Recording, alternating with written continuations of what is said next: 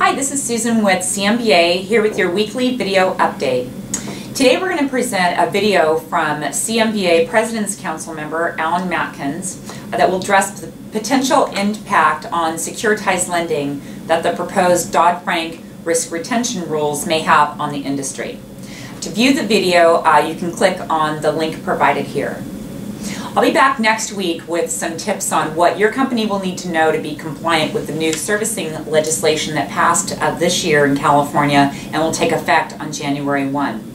Until then, have a great rest of the week and we'll see you next time.